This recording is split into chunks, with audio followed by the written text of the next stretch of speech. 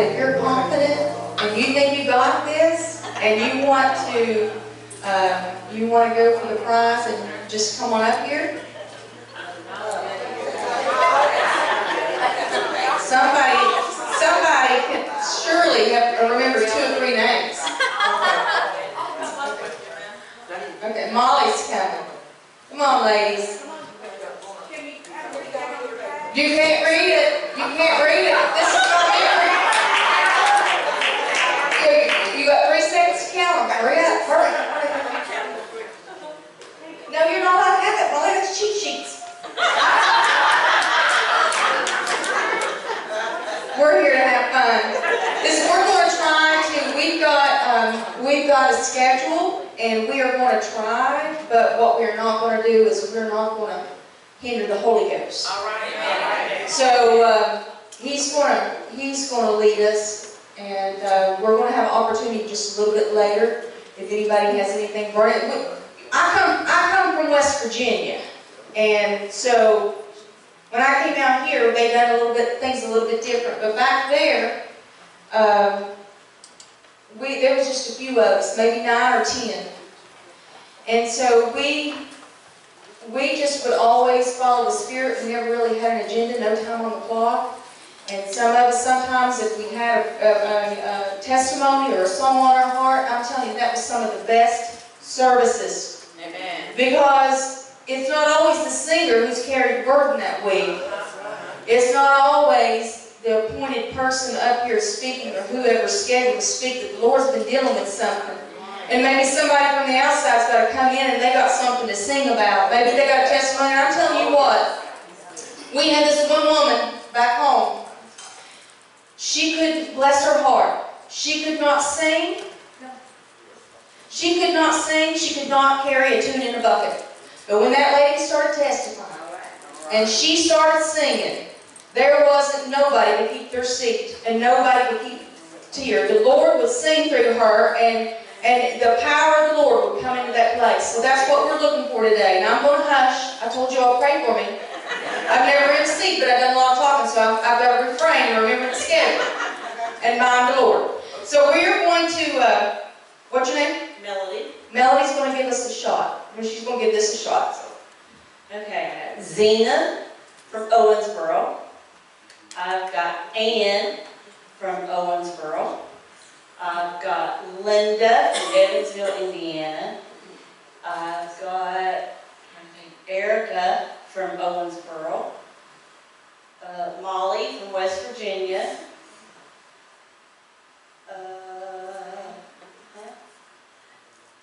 I remember Rice, but I can't remember your first name. Oh, Alma. Oh, that I don't count. She don't count. I've known Alma. Okay. We're supposed to meet new people. Okay, yeah. Because see, I could name all 3 of them. Oh, no. Trying to think. Janice from Owensboro? No? Janet. Janet. I'm Janet. I was close. Oh, You're Janice. Yeah. I met Janet. Janet. Janet. They're twins. And Janice.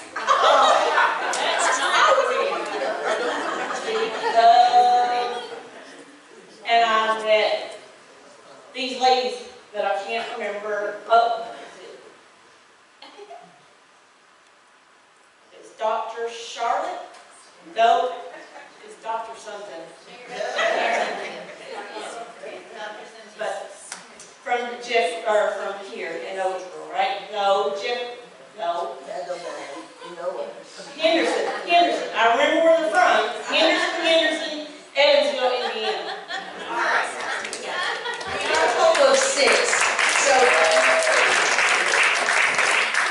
well, it's okay. Well, you can get it.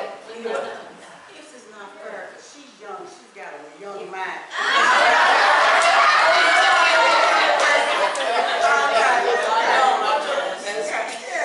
All right.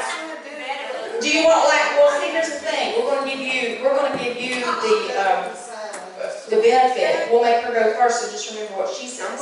Okay. Oh, I know we Shepherdsville. Oh, me? Mel? Oh, I know about Sue. I know she's from Kentucky. You better from Owensboro. I don't remember anything. I got their names. I'm trying to see the familiar faces. Well, I know I've got Melody. I think she was from Evansville. No, Melody was from Shepherdsville. Well, I think I've got Bill. Oh, you're talking about Linda from Evansville. Oh, Hey, got, help them out. I think I've got one more. I've got, girl, I can't read that. I don't know. I don't remember. Well, thanks for trying, Molly. I'm gonna cheat.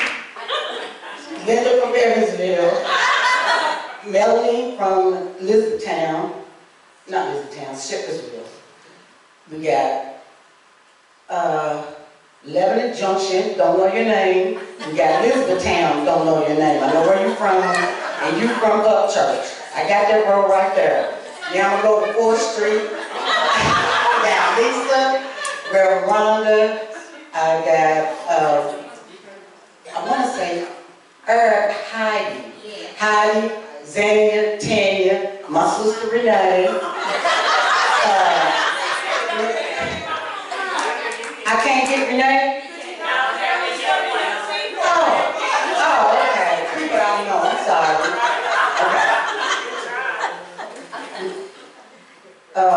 Reverend Miss Randolph, Gail, Ann, Erica, Belinda, Janet, them 2 sisters, and somebody's a preacher on that black row. Is that lady in the middle? Is somebody a pastor in the back row? Nope. Somebody's a doctor in the back row. Okay. Well, let me see. Oh, There's the doctors. okay. And I got her already. And then I got, what is she got? Oh. Adonis' mama, but I can't. You know, kids. That's all I got. I'm sorry for the rest of y'all, but I took y'all's name. Well, she done great, didn't she? I think she wins the first prize. Melody?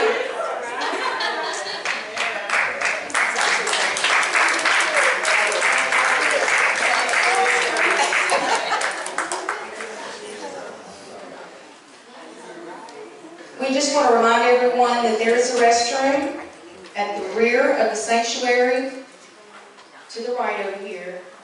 And if that one is full and you have to go, there is one downstairs. Overlook the construction down there. Hopefully we won't have to utilize that one, but there is the 2. At this time, we would also like to especially thank our sound technician, Brother Jimmy. He's always doing so great. He was willing to help us regardless of where we had it. He's always here when we were doing Sunday school, and not many would come out.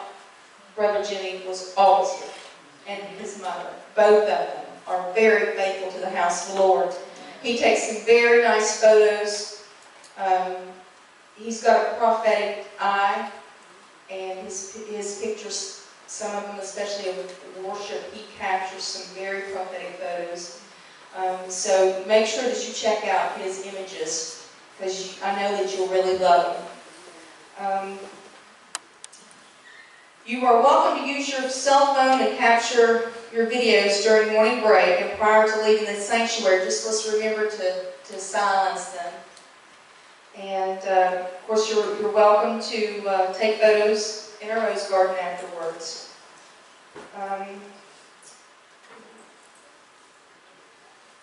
You ready for church? All right. At this time, we're going to open up the floor. And we're not going to make this, a time.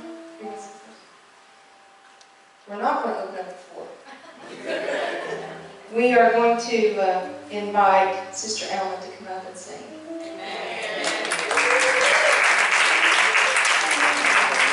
Good morning, sisters. Okay, so this is not a traditional conference. You notice you did not receive a printed program. We are only having one speaker, and that's Minister Tina Lord later. So basically, you are the program. I will be singing some, but we will also give others an opportunity. If they want to lead us in a song, just go back to the days when we were growing up, or at least when in my church, and we would have our song service, and then the floor would be open for testimonies. We don't want a sermon, but we want you to feel free to come and testify. Scripture reminds us that we're overcome by our testimony. And our theme today is exclusively His, ready to serve. So you have the option of giving a testimony about something that the Lord has done or is doing in your life. Or if you already know how He wants you to serve outside of church on Sunday, then we would love for you to share that, because that may inspire someone else that's just sort of on the fence and not sure how to move forward on what He's done. We serve a mighty God, right? Yeah. You are also the choir, so everyone sing. Yeah. We got the lyrics. We have EJ as our musician, and my lead, Elisa, and this is our drummer.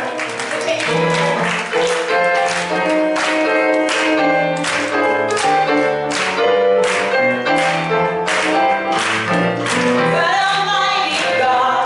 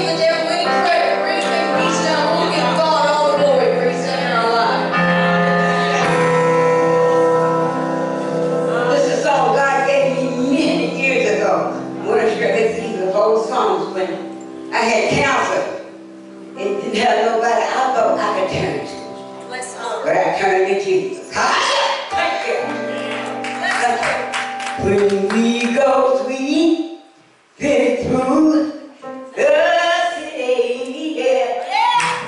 Where the captain have gone from the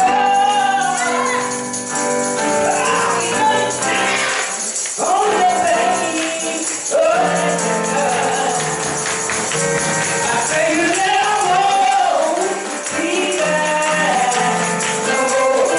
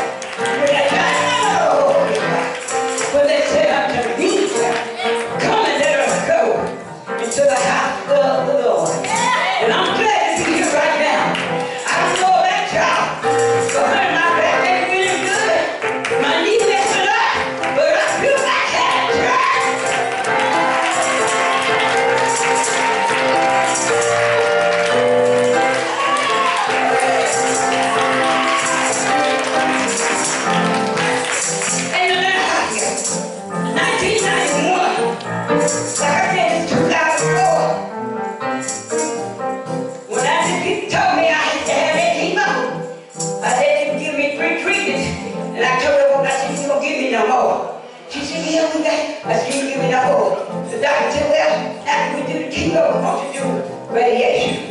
That's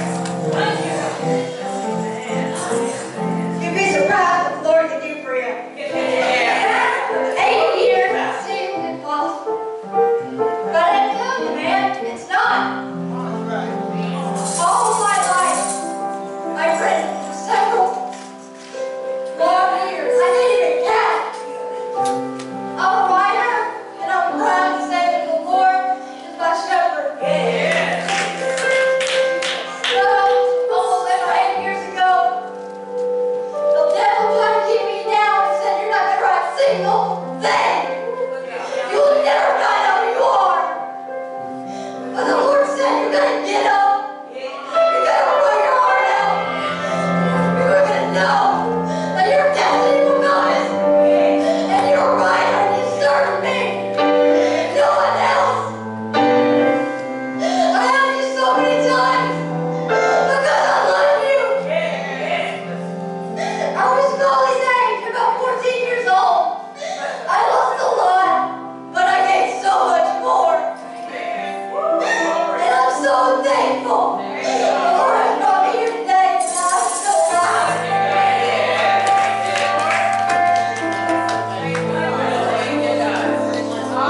I'd like to just quickly show you her backstory. And we have always been open about this because I don't like deception, I don't like lies. Destiny is adopted. And she was born at 24 weeks. Her mother tested positive for cocaine. She was in the hospital for 5.5 months. And they called me. I was doing foster care at the time. Asked me, did I want a baby? And of course, everybody wants a baby. I was like, yes, sign me up, I'll take the baby. They said, well, listen, there's something about this baby. Said she's very, very, very sick. And if we don't get somebody to start loving on her, said she's having failure to thrive, she's not going to live. I said, I'll be right there. I had no car seat, I had no blankets, I had no bottle, I had nothing.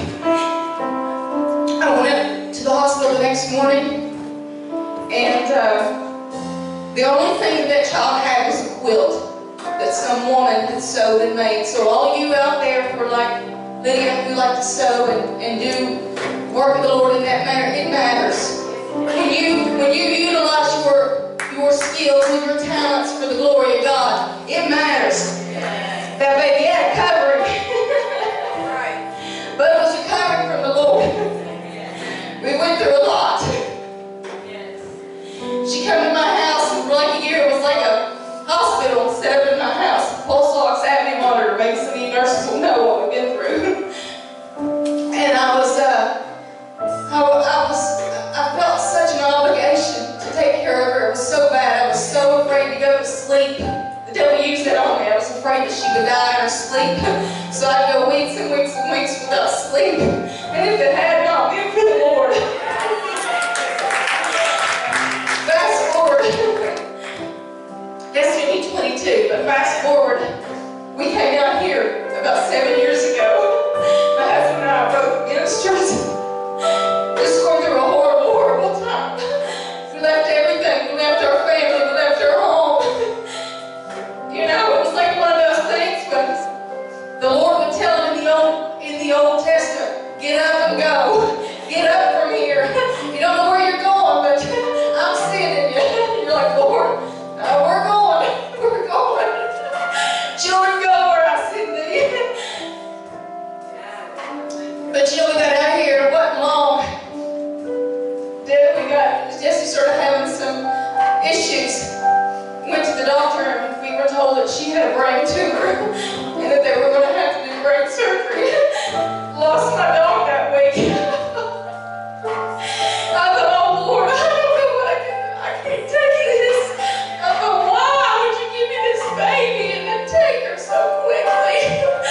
She's mine. She's mine. I was heading down on the interstate, take her to Women's and Children's in Cincinnati. I'm still praying, Lord.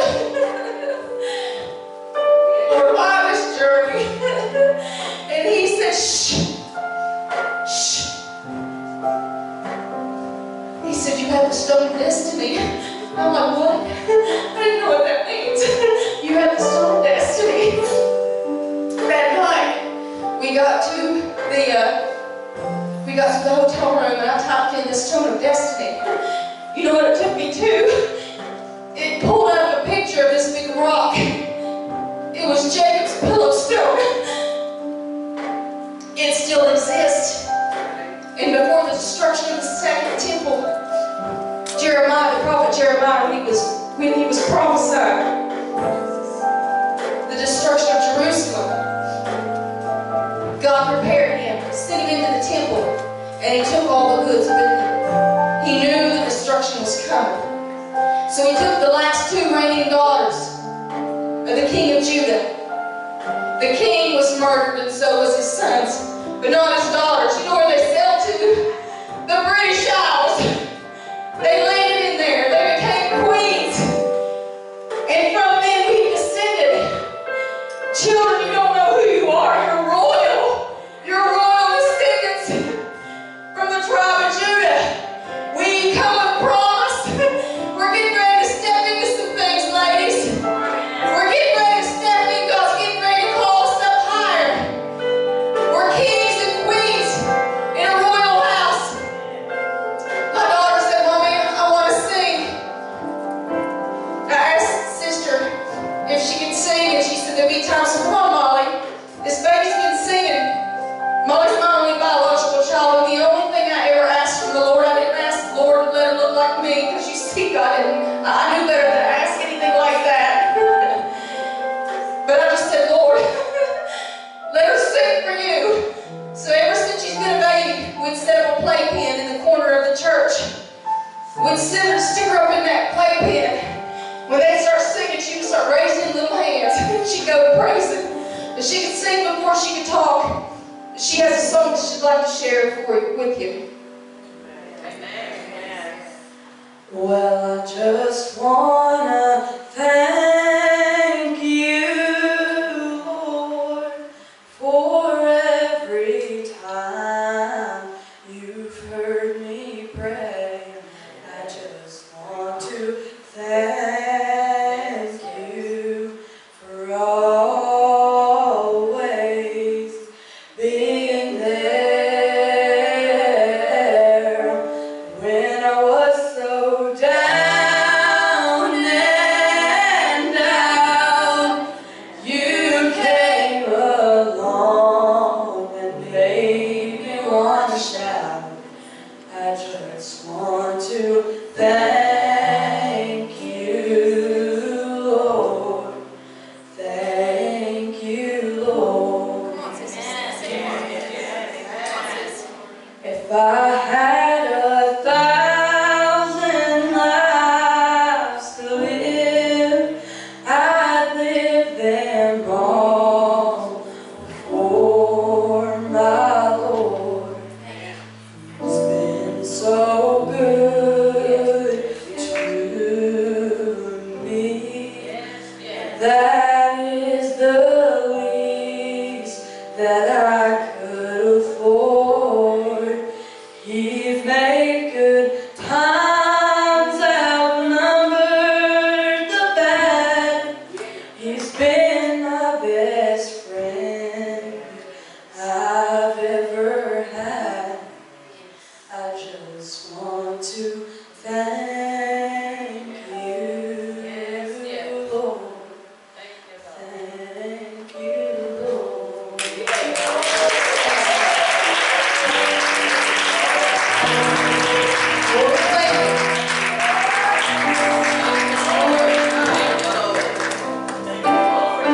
Anybody else want to testify? If you came in late, you've got something on your heart that you'd like to share.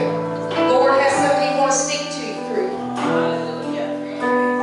We're going to let the prophetic voice of the Spirit have His way here today. We are vessels. My name is Dr. Cindy Curry, but I hadn't always been a doctor. Back in 1992, God delivered me from alcohol. Back in 1992, and He delivered me because I wanted to be delivered. I didn't want to stay a drunk. I didn't want to stay an alcoholic. I didn't like the life that I was living, and I kept calling Jesus, Jesus, Jesus. I kept calling on Jesus, and He rescued me back in 1992.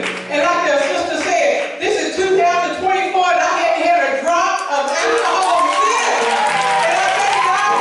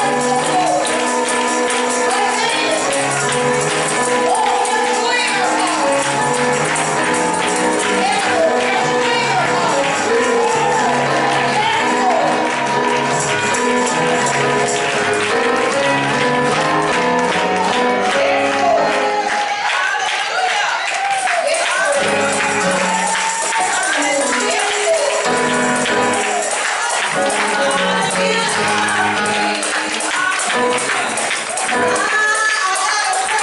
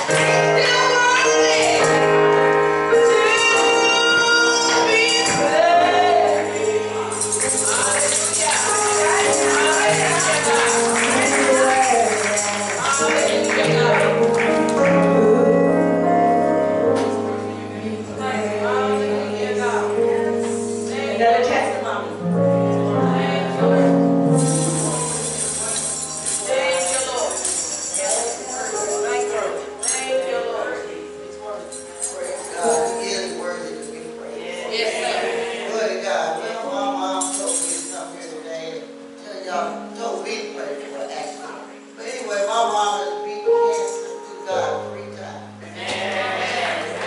And she just came back. She was in the hospital about a month ago. Came back from death to life. Glory be to God. And she would tell me, now she's in the hospital, they kept trying to put her in the hospital, you know, just trying to sneak it in. They tried to sneak it in over there.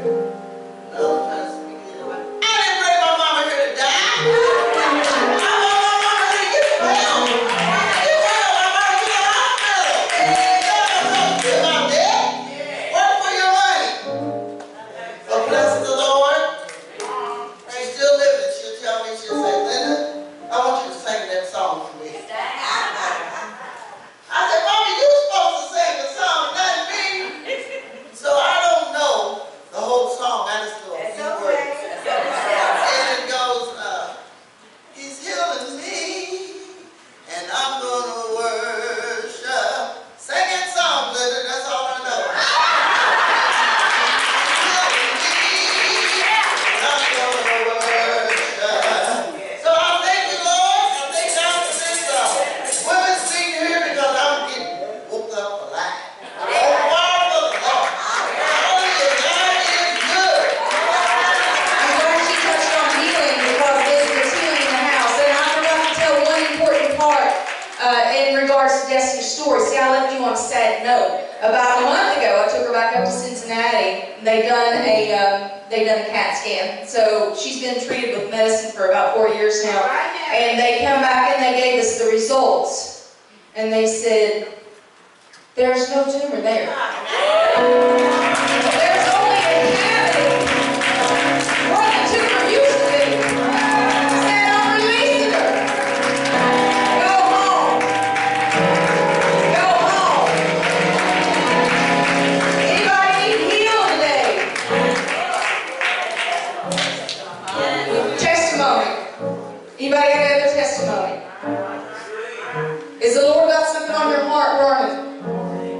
Don't be afraid. We're all sisters here.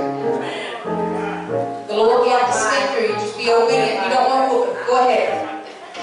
So mine is a testimony about being willing to serve, because our theme today is exclusively His, ready to serve.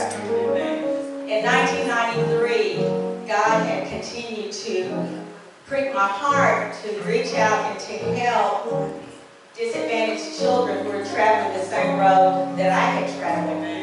You may ask, well, what was that road like? Well, I was born into a Christian family, and at the age of 3, the Lord took my father home. He was a bishop, ordained bishop. He was actually the founder of the church in Hartford, Kentucky.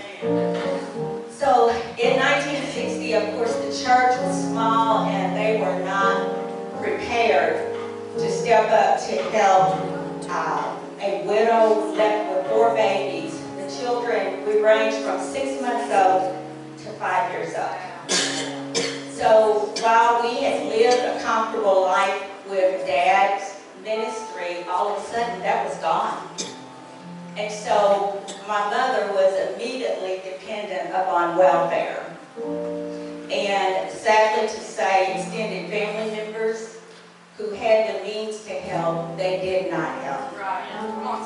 God allowed me to feel the sting of poverty so often, I guess, unlike my brothers.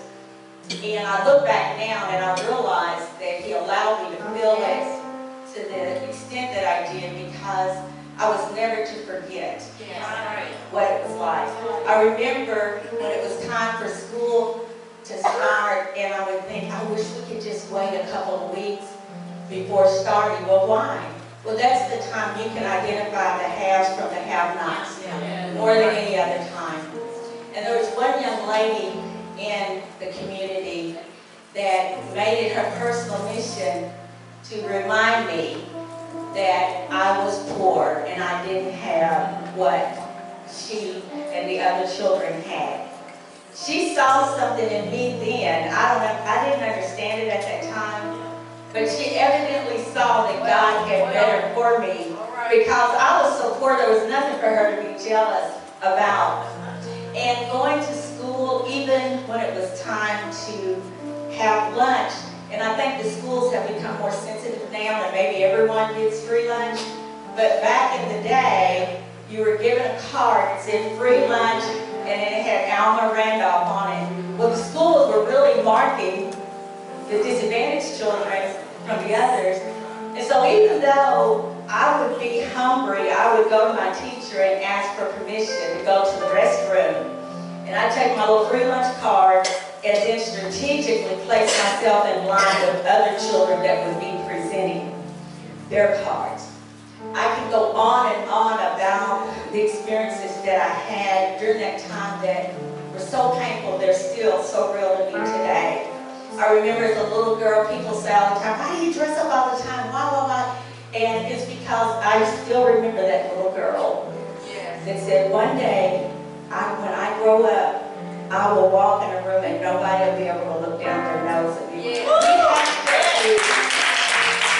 have to be very sensitive to children, especially when they're less fortunate, because the little egos, their prides can be stripped. Thank God I had a loving mom that taught me to dream every so often. What do you want to be when you grow up? What do you want to be when you grow up? So she taught me to dream, but God had his hands on me. And in 1993, he began to touch my heart to reach out and to help those children that were experiencing the same thing that I did. And I knew that it was God, but I was disobedient. And we need to understand, ladies, delayed obedience is still disobedience. I'm just so thankful that God didn't give up on me. And in March of 1993, one morning I woke up and I said, okay, God, today's the day. And in my mind, I'm thinking, as I begin to share this vision with others, nobody's going to embrace it. Then I can come back and tell God, okay, I tried. I was scared to death of failure. And many of you may be in this situation right now where God is dealing with you to do whatever, but you become more focused on what if I fail? What if sister so-and-so thinks this? What if brother so-and-so thinks this? And I was wrestling with that. That's the reason that I was delayed and finally saying yes. But that day, to make my story short, every mover and shaker in this community that I approached about my vision said, what can I do to help? A banker was on board, a CPA was on board, and the Alma Randolph Charitable Foundation was founded. I was told, and another thing, Dalton Thomas is always going to come along to tell you that it's not going to be, I was told it'll be 5 years before you can see that you've made a difference. If you last that long, I mean, all of the negativity, it will come. Satan is going to send the negativity because he knows God's already told you to do. The first concert was on my birthday on a snowy night. We filled the River Park Center and we were able to clothe 160 disadvantaged children. Today, we've clothed over 17,500.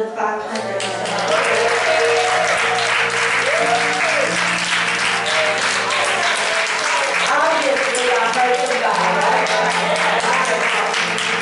And then in 2016, so I thought, okay, 1993, I stepped out on faith. I let the world know what God had touched my heart to do, and I didn't think I would ever be at that crossroad again.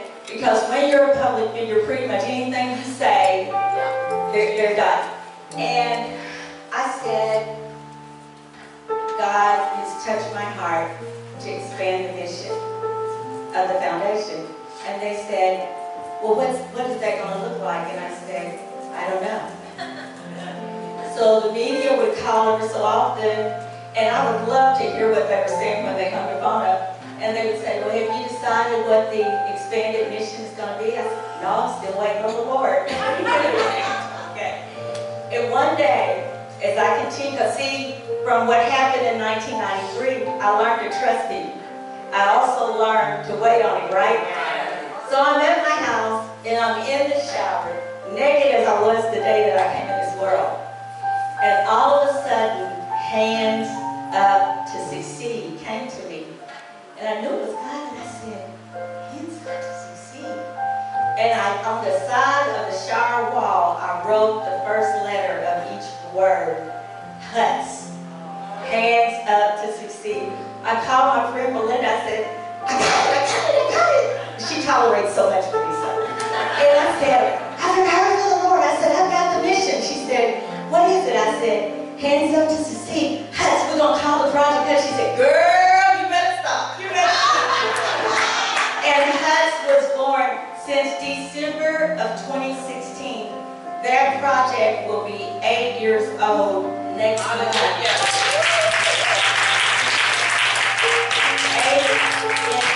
In less than 8 years, God has blessed us to upgrade the living conditions of 82 disadvantaged families.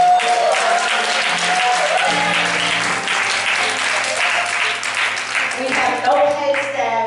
Sister Alma doesn't get any of the money. When I set the foundation up, the Lord was clear, I am not to take a penny. And to this day, I can stand here and say, I've never taken a penny. We have no paid staff. We're a nonprofit recognized by the Internal Revenue Service. So the money that's given is a tax write-off. It goes directly to the families.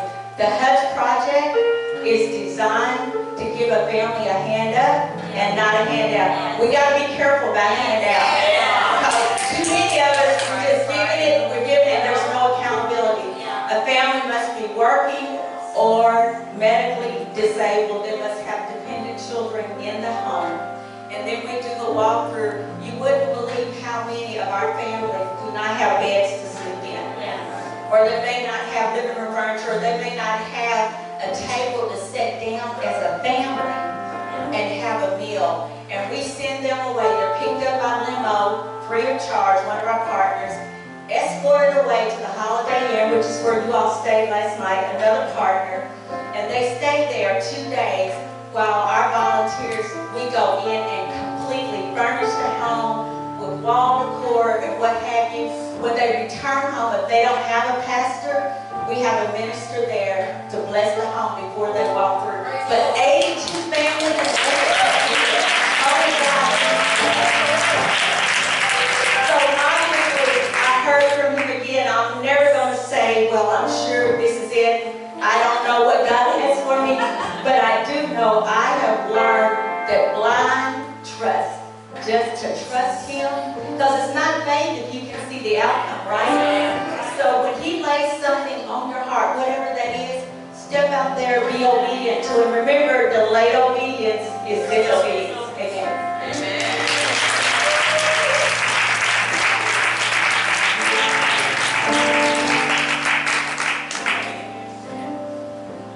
We'd like to open the floor back up.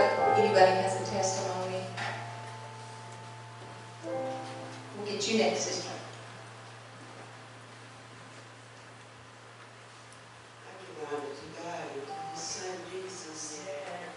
Right now, as I stand here, you know, everybody might look like a picture of health, but you're not all the time. About a year ago, I was standing on my couch and I fell out with my blood pressure. And I've been suffering really bad with it. Sometimes I can't come to church. A while ago back there, God said to praise Him. I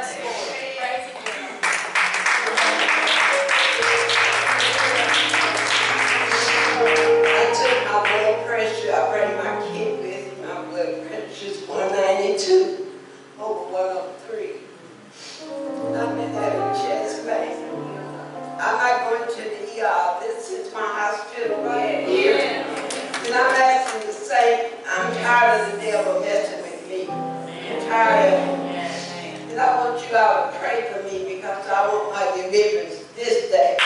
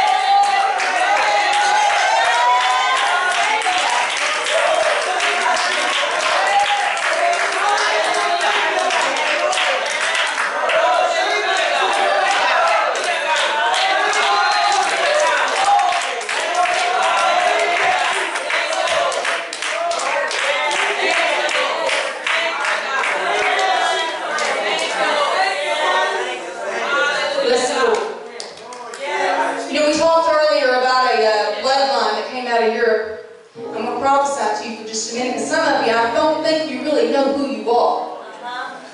You know, Sister was singing that song, He died for us all. But you see, all of you all are righteous blood. You're not going to hear this coming from too many white preachers, especially women.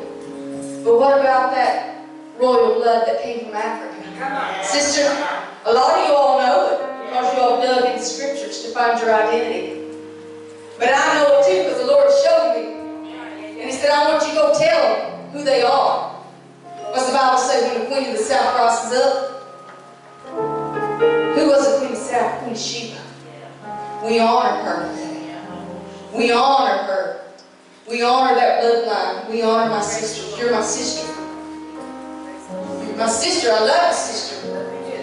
Love you. Love you. Love you all.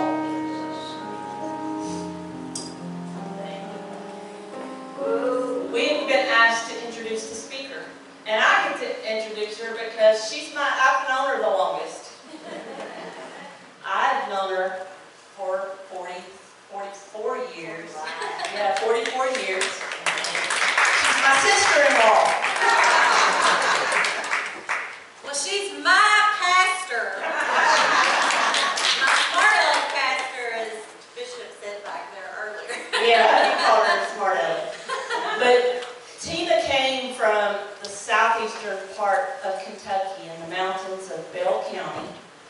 And that's where she met my brother. And in high school, they both played basketball.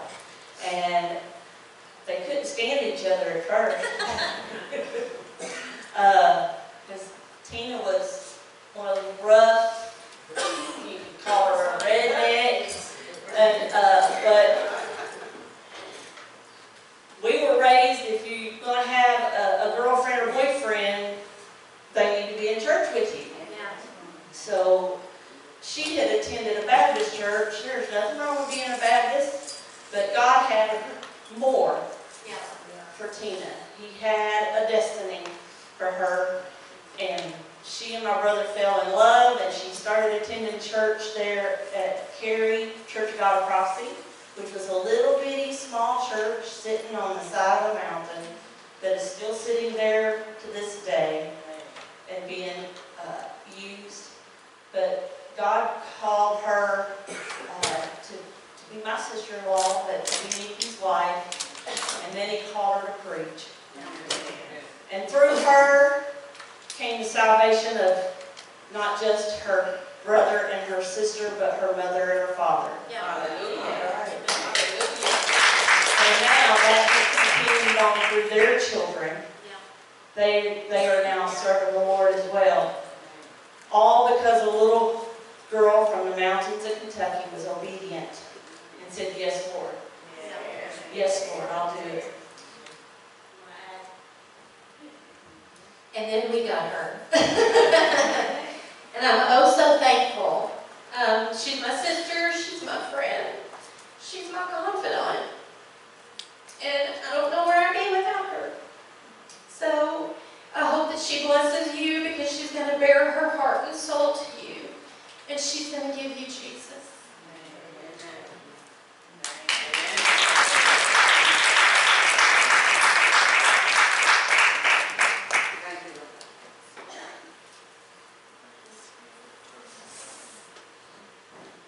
These ladies are getting my crop set up, so just excuse them while they do that.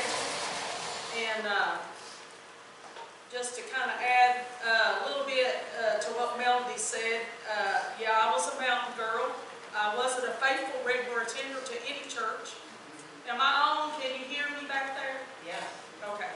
So you probably don't even need, I probably need a mic, but it's beside the point. But anyway, I wasn't even a faithful attender of a church. In fact, how I came to know the first seed that was ever planted in my heart was through Bible school. I had a group that would always come from South Carolina that would come to the churches there in our little community and pick us kids up and take us to that little church that they were at, and they would get us there the best way they know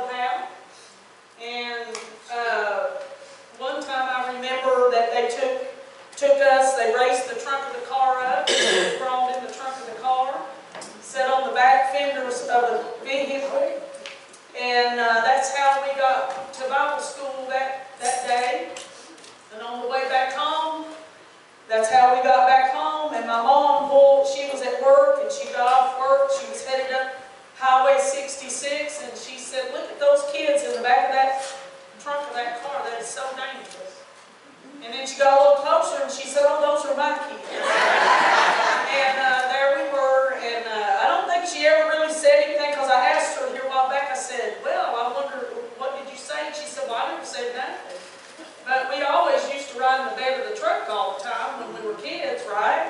Amen. But you can't do those things now. But we did those kind of things. That's how we got to the ballparks and done all that kind of stuff. So I wasn't a church girl. I wasn't the ideal girl that his family would pick out for him.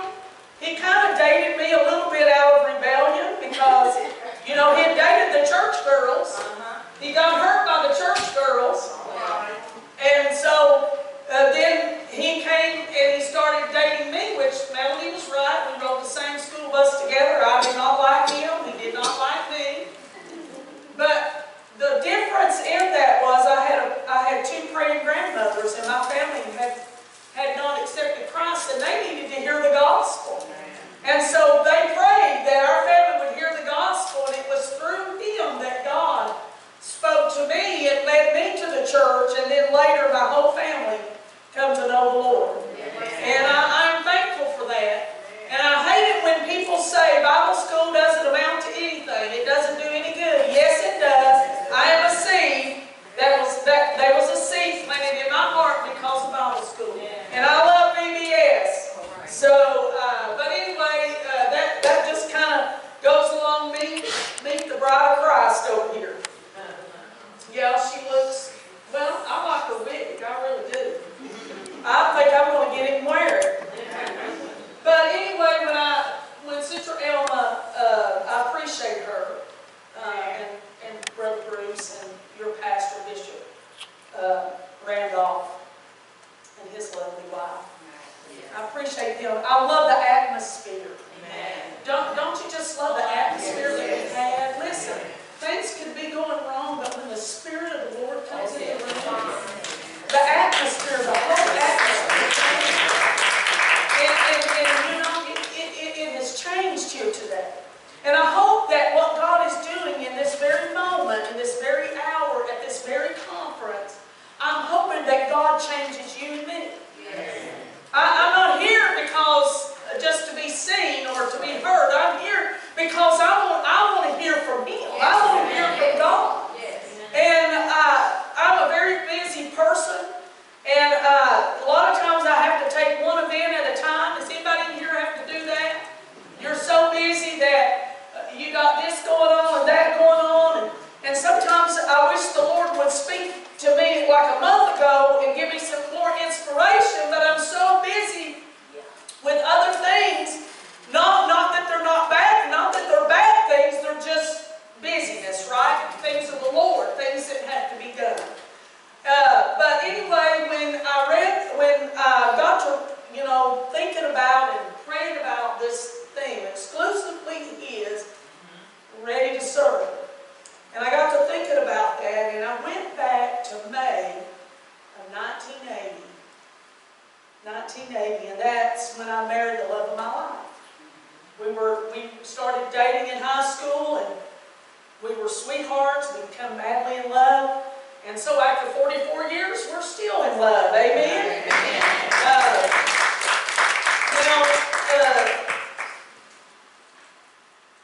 Not that the enemy, not that the devil has not tried to stop or hinder or get in my marriage.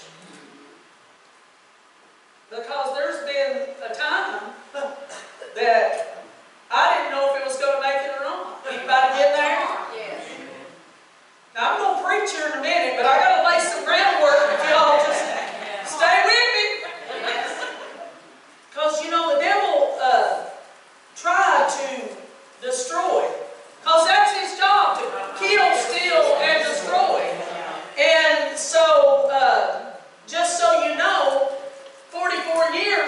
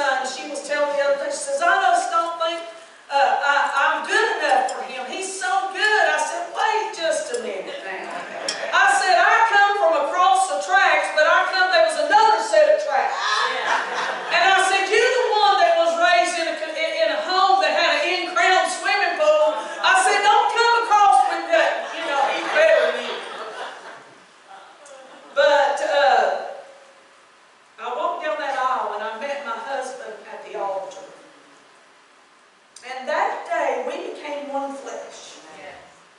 I become bone of his bone and flesh of his flesh.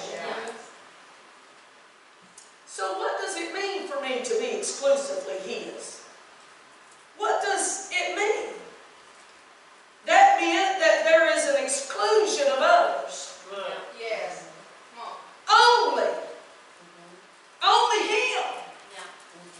Solely in an exclusive manner. In a way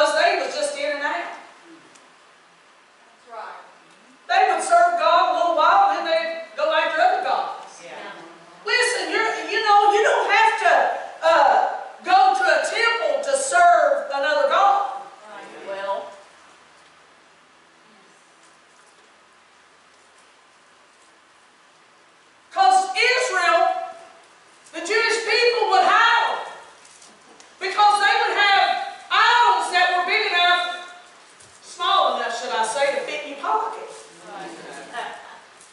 Or to sit on your mantle. You remember back in the day, when used to watching TV was a sin, and everybody had one, but they just slide it in the closet when the preacher comes.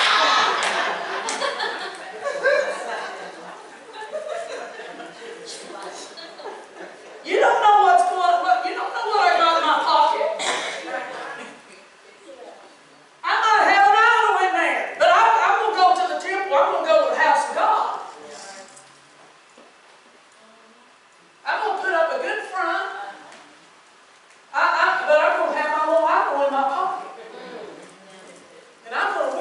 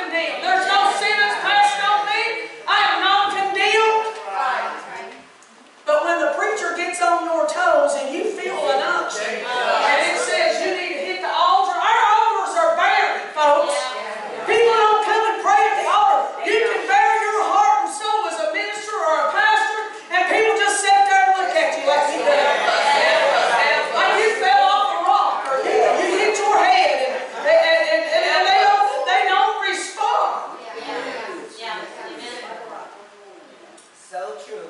The church, You in the house. the church, you and I, we are the church, we make up the body. Yes. Now, the girls said, well, I'm worried about that head coming off there.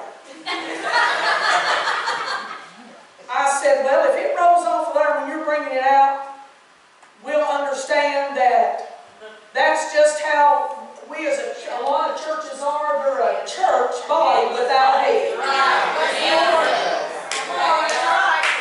Because you know what they're doing? They're preaching whatever makes people feel good. That's true, that's right. They're preaching whatever makes people feel good, whatever's going to bring in the money. I don't step on that house because they got a lot of money. They're going to bring their money to my house. And we're going to be able to spend it. We're going to be able to build a big gym. And we're going to be able to do all that. So I can't get on their toes. We've got churches that make you feel good, that never preach the truth, that never tell the truth, never tell people that sin is sin. They never call out sin. They never say sleeping with your boyfriend is a sin. They never say homosexuality is a sin. They never call it out. They say it's okay. Just bring your money and let's feel good about it and bring it on in and we'll build us a big building and we'll make a monument for Jesus. I think somebody done asked Jesus, said, well, how about let's just make a monument to Moses over here and make a monument over here to this one. But that's what the age we're in. Church, this world is in trouble. And we're standing on the shores. And if something don't change, we're hurting. And I don't know. We can say, oh, if this wins this election, or if that one wins this election, I'm going to tell you, if Jesus, if the church,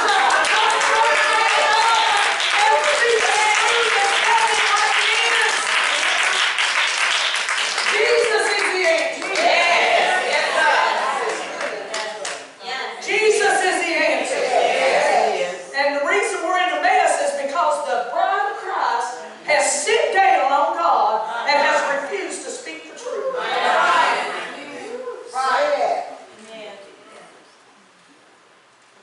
But aren't you glad God loves us? I'm not going to give you a message and not give you no hope here. Think about Hosea. The prophet Hosea was told to go marry a prostitute. And you know what she said? She bore children, and then she said, I'm going to go after my lovers.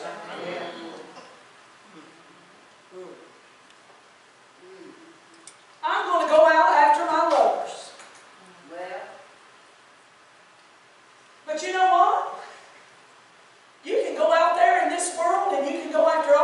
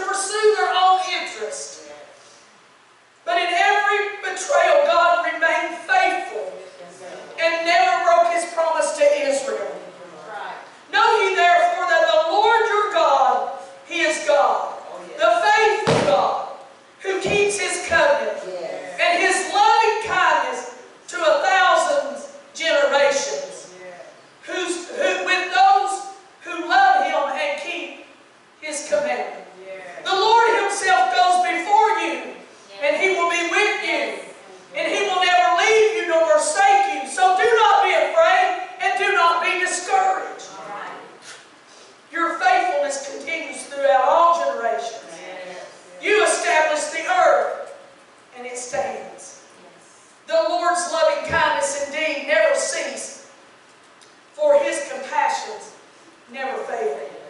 They are new every morning.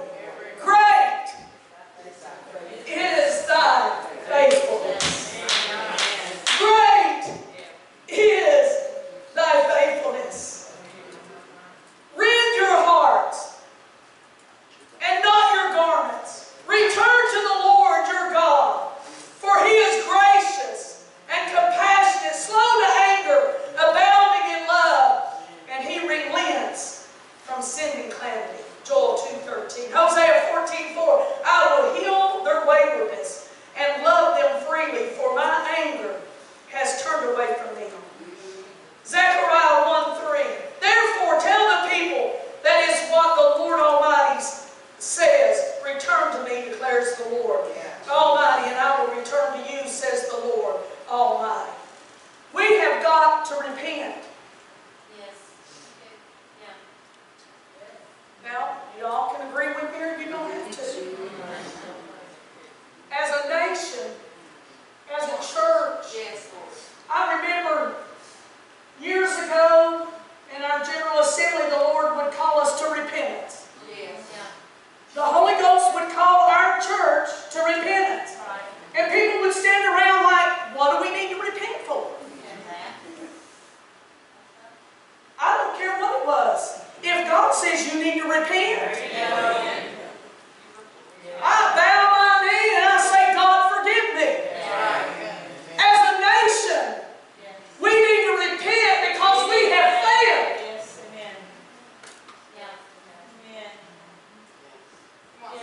We failed when they took prayer out of school. Who stood up? When they took the 10 Commandments out of school, who stood up? When they took it out of the courthouses, who stood up?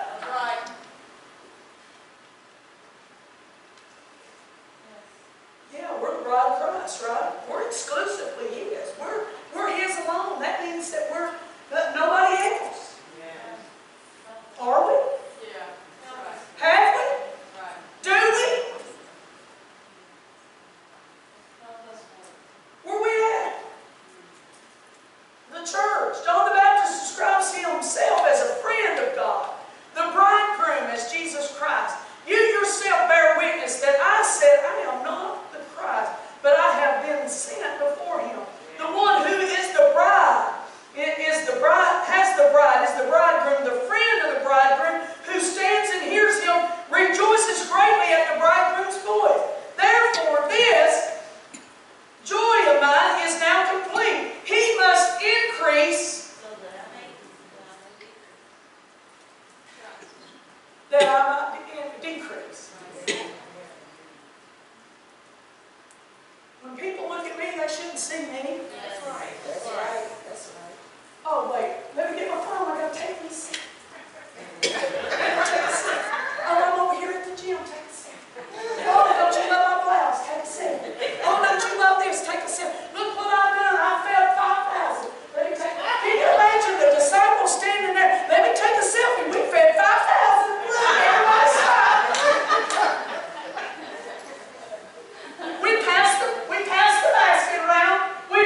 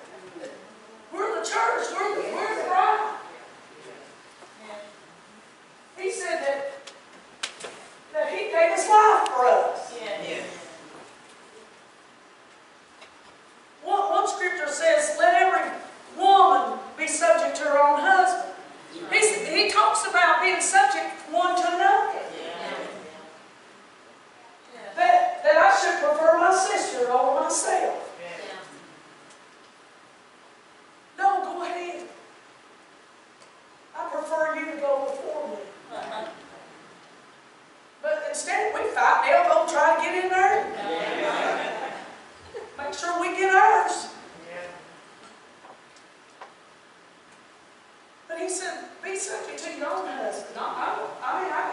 Well, my husband's not a Christian. It don't matter. That's not what the Bible says. As long as your husband is not causing you to sin, that's right. You are to be subject to him. That's right. That's right. Preach. Yeah, come on now.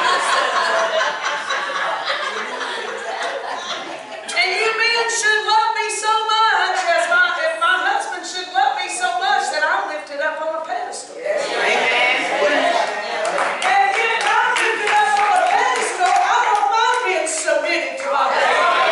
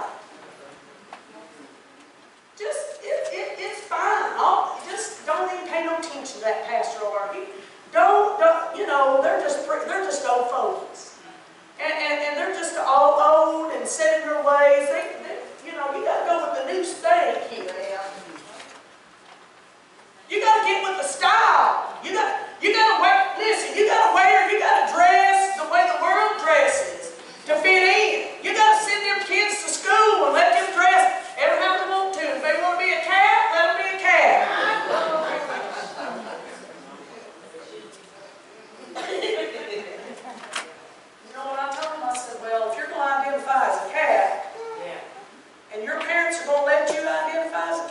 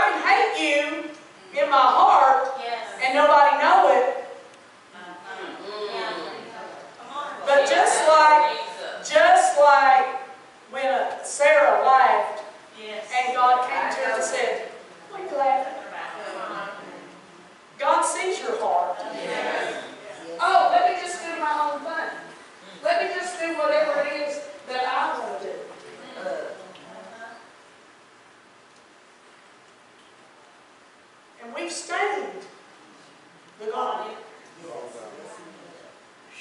We've not presented ourselves as a royal priesthood, a holy nation. But God says, I do have a people within a people. What do? We repent. Well, I didn't do nothing wrong. Repent anyway. Say, God, forgive us. I mean, would you walk down the aisle to meet your beloved? Would you walk down the aisle and meet your beloved in a stained garment?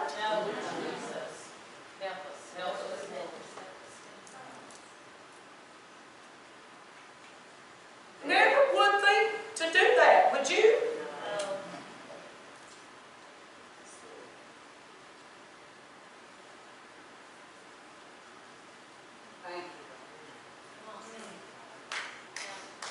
My goodness. But there was a lamb, a colt that was slain, and he gave his life for you and me and for the church. And he loves us. And he went to the cross for us. And all we got to do is come to him. As much as Gomer went after her lovers, Hosea went after her. As much as you want to go after your other gods and you do your own thing, and think, well, ain't nobody going to know. Ain't nobody going to know I go clubbing, go to the bar, and I get drunk, drink, and sleep with men. But God knows every bit of it. But He still loves you just the same. That you will never change what God, how He loves you. There's nothing, because He knew what I was. And He said before the foundation of the earth, He already had a sacrifice prepared because He knew man would fail. It didn't surprise God a bit when Adam and Eve failed in the garden.